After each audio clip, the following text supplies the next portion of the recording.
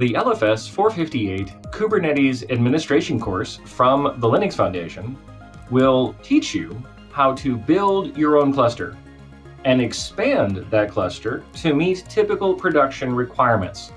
You'll also learn about the various primitives or objects necessary for the ongoing care and administration of the cluster.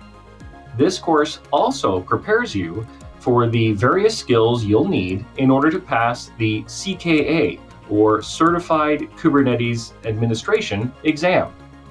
Take a look at the course today. Enroll today and improve your open source development skills.